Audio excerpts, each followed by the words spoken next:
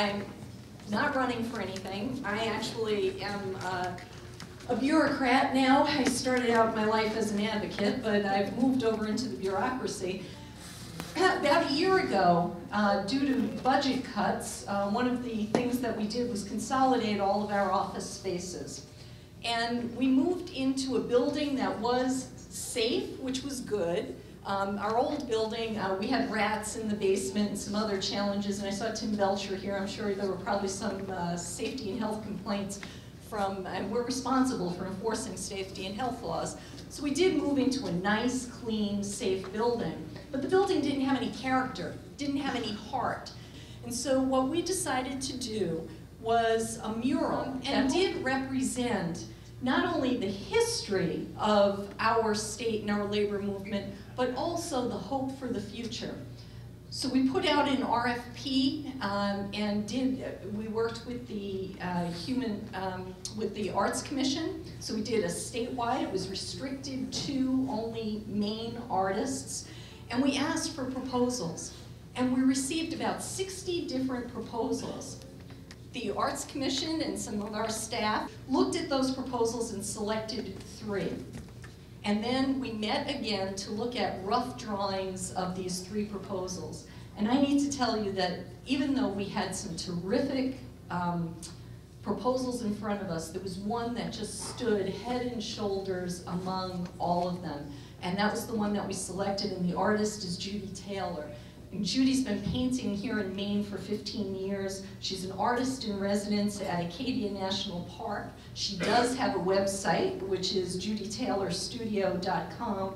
But Judy has worked over the last year with Charlie Scontras to put together a mural that we unveiled about a week ago that we are incredibly proud of. And what you see today are just the small sizes of the panels. And I'd like to turn it over to Judy and just say how happy we are that in the Maine Department of Labor, when you walk into that building now, you know that you are in a building where people respect the workers of our state. And Judy, I'd like to just thank you.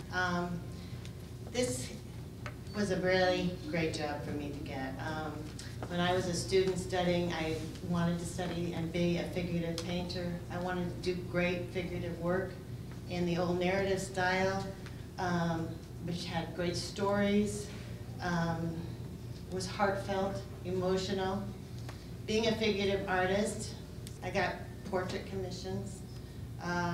You know, I do landscapes, I do other of my own figurative work.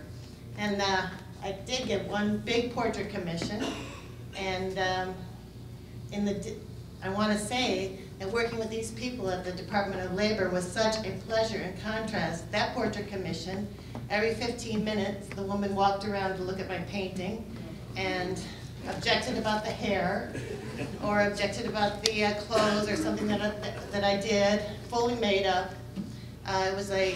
It was not a labor of love. This commission, when I first saw the call for artists, I said, this is my gig. I gotta get this job. This is what I studied for. This is what I went for. And I was thrilled to receive it, and I worked all year in the studio. And Charlie, thank God for email.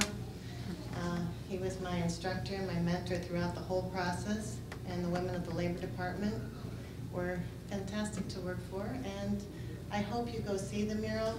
And another lesson that I learned from a teacher of mine when I studied a piece of artwork, when I would go to a museum, rather than try to see everything, I would sit with one painting and would imagine that I was the painter of that painting.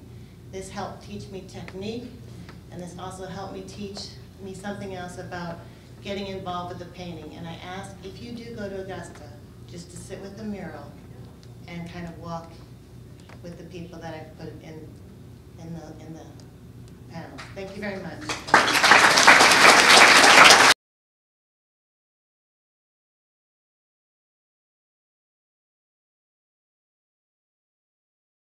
And I will tell you in segue to this commission, I did get commissions.